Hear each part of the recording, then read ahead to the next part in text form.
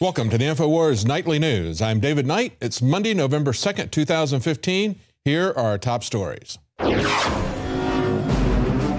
Tonight, the elite says global warming is an environmental catastrophe, and now is the time for science-based action. This is a job for the Earth League. Meanwhile, Bill Gates says socialism will save the world. Then, if you're planning to give yourself and your family the flu shot this year, you might want to think twice. Here's what they're not telling you about the flu shot. Perfectly healthy girl 9 paralyzed by flu shot, family claims. Plus, I will not put American boots on the ground in Syria. That was then, this is now. We're conducting such missions directly, whether by strikes from the air or direct action on the ground. Obama flip-flops on boots on the ground in Syria. All that plus much more up next on the INFOWARS Nightly News.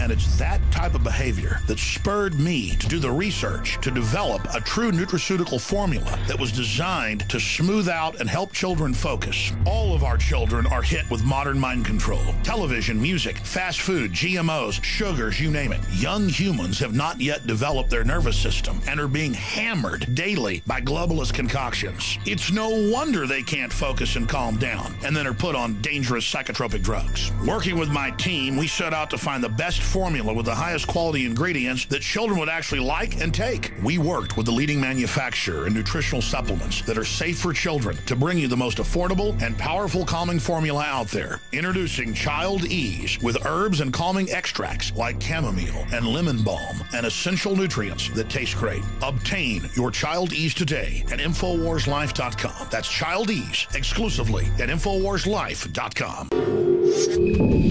It's no longer necessary to try to infer or deduce how global governance is going to come to us. Global redistribution of wealth and a global control is now being presented as it's never been presented before. Never more overtly, never more in the open than it is being done this year with climate change. Now, of course, these people tried 6 years ago at the Copenhagen summit, and they failed. And they've been working on this agenda ever since. Let's take a look at the Earth Statement, and we're going to talk about who this comes from. It says, this is the year of opportunity for a sustainable future. They say 2015 is a critical year for humanity. Our civilization has never faced such existential risks as we are now faced with. And I agree with that, but I disagree that the risk is coming from man-made global warming. It's coming from global governance. But this is how they're going to bring it to us. I've been plotting this for the last 6 years. They say 3 times this year. World leaders will meet to set the course for decades to come. In July 2015, heads of state meet to discuss financing for development. In September 2015, the UN Sustainable Development Goals will be adopted, and they were. We'll talk about those later. In December 2015, which is coming up, 1 month, nations negotiate a new global climate agreement. Decisions made in this single year will be the legacy of our generation. How true. And yet, most people don't realize what the purpose of this is or how it is coming to us. It'll probably be enacted just like the Trans-Pacific Partnership by executive decree, pretty much. That's what they've done with the fast tracking of treaties. It'll probably be done during the holiday season so that people don't really look at this. But let's take a look at where this Earth Statement comes from and the man at the center. Look at this picture of the Earth League. This is from an article in May of this year. A call for science-based action. If you look at that picture, you will see Prince Charles at the center. But he's not the man in the center. The man who is really in the center of this is the man that's off to his right, John Schellenhuber, the German scientist. This man is essentially the Henry Kissinger or the Zbigniew Brzezinski of this movement. He is the guy behind all of this. He's put this out. He was at the core of all of the talking points 6 years ago. And now we see this year he has surfaced not as being behind Prince Charles, but really being behind the Pope and behind the Pope's encyclical earlier this summer to push global governance and now redistribution of wealth using government, global government. That's what they're coming at us with in this, this upcoming conference. Pope Francis appointed a population control extremist to the Vatican post. And this is, again, going back to July. This is the Breitbart article on him. It's nothing but a twist from 2009. It's the same agenda, the same Schellenhuber. This is a guy who is now behind the Pope and not Prince Charles. They need a kinder, gentler face than Prince Charles to sell this, and they need to sell it on a moral authority. But look at what they were selling. This guy, of course, has been appointed to the Pontifical Academy of Science. He was a key writer of this encyclical. He was also one of the 4 official presenters. But back in 2009, at that Copenhagen climate conference that we just talked about, the one that failed to get global governance, he said that we had only the capacity to carry 1 billion people on this planet. So this guy is a radical depopulationist. How are they going to sell a moral agenda? Well, of course, you got to get rid of these people somehow. I thought it was interesting that just this last week, as China got rid of its one-child policy, we had a Boston professor, I mean, where else would they come from? Sarah Conley saying that we need a one-world child policy. And of course, that's what's ultimately going to happen if you pursue a policy of depopulation. That is what these people are after. That is what the Pope has embraced, a one-child policy. And listen to the way she puts this. She says, even having 2 children, the replacement value for the population, as the new Chinese policy allows, is likely to be too many children. By the time the birth rate stabilizes, the global population will be at unsustainable, that's their favorite word, unsustainable, or it is sustainable, unsustainable level, so we don't have a right to so many children. That's what happens when you say that you embrace this Malthusian view of the world, this view of Gaia theory that looks at humans as a virus that's killing the planet. But that's coming from Schellenhuber, the guy who wrote the encyclical for the Pope, the guy who presented the encyclical for the Pope, the guy who is head of his scientific advisory council, the guy who has created all the talking points, the 2% levels, talking about that we are now at the tipping point. But of course, there's another aspect to what Schellenhuber has been pushing, and that is world government. Look at this Catholic publication here, Vox Cantoris. They were concerned about the fact that the Pope was moving towards pushing a world governance. Here's what Schellenhuber talks about, and here's what they had a problem with, because they're Catholics. They want to see the Catholic Church embracing what they believe is the mission of the Catholic Church and not selling a materialistic world government. They say Schellenhuber wishes to influence Canadian Parliament. This guy is in Canada. He says he wants to see a certain percentage of national parliamentary seats earmarked for global ombuds people. And of course, the term is ombudsman, but that's, I guess, not politically correct enough for Schellenhuber. And this is what Schellenhuber said. He said, let me conclude with a daydream about those key institutions that could bring about a sophisticated version of the conventional world government notion. World government notion. Global, and then he inserts the word democracy. There's not going to be any democracy in this. But he says global, this one world government, might be organized around 3 core activities: an Earth Constitution, a global council, a planetary court. I can't discuss these institutions in any detail here. Well, that was 6 years ago. That was at Copenhagen. Now we can see what they're going to do. We have seen the Vatican now calling for a world government, and it is not an inference.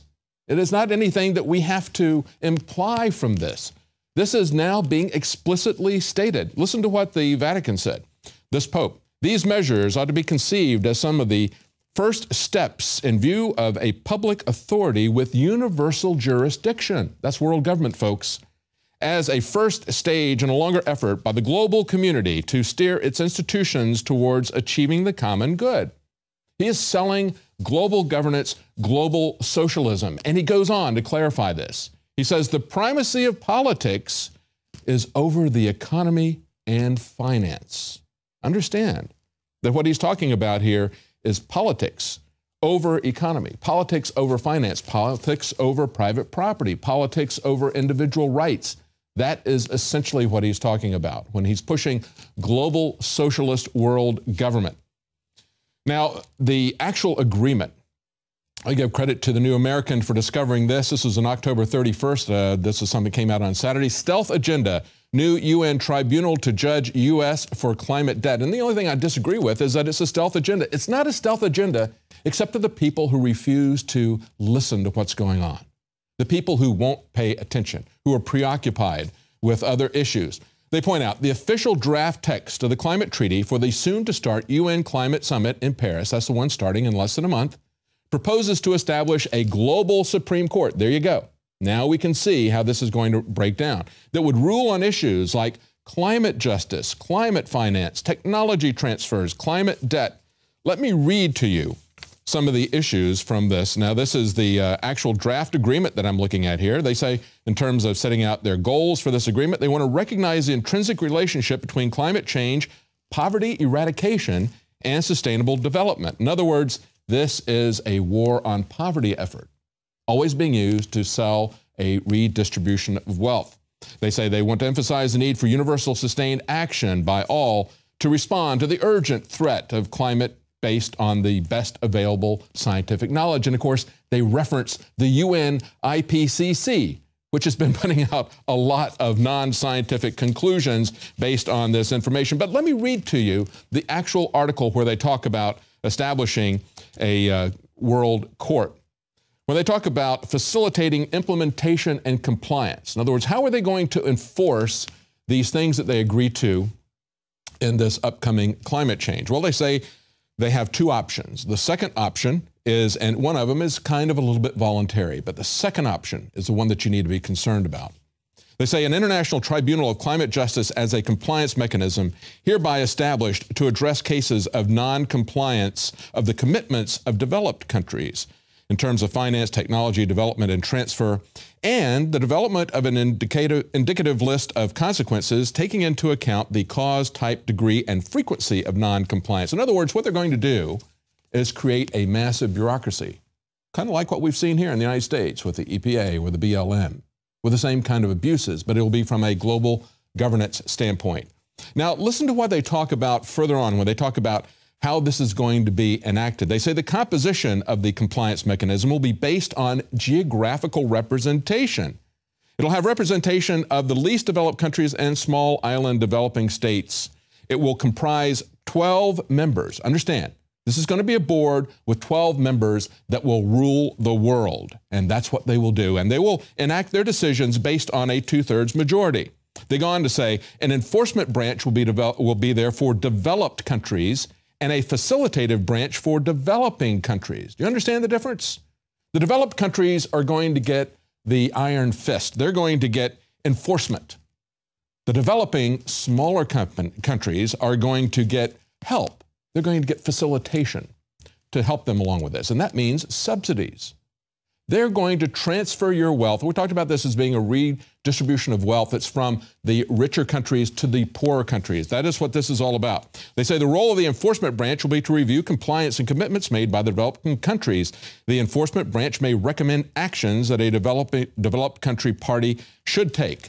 So you're going to get the cops on the developed countries, but the other guys are going to get the soft hand, the subsidy. The role of the facilitative branch will be to assist them in finding ways to incentivize their efforts to meet these commitments. In other words, what we're going to have is an American government that borrows even more money from the banks and then turns it over to these small groups or to the World Bank and then borrows it back again a second time. But we will get the iron fist. And we can see some of these actions coming, and remember there were 3 different things that were coming this year, and of course the one that was just enacted back in September as the Pope was concluding his visit to the United Nations was the resolution adopted by the General Assembly for transforming our world, the 2030 Agenda for Sustainable Development. And this has a great deal in it. It has already been enacted. They say this agenda is a plan of action for people, planet, and prosperity. It will eradicate poverty in all of its forms. It is the greatest global challenge and an indispensable requirement for sustainable development. And this is for all countries and all stakeholders. And I stop there and I say, wait a minute. All countries, that should be inclusive enough. Why do we have all countries and all stakeholders? Well, folks, because it's the stakeholders, the ones who really own everything, that are going to be making these decisions. It's not going to be global democracy. It is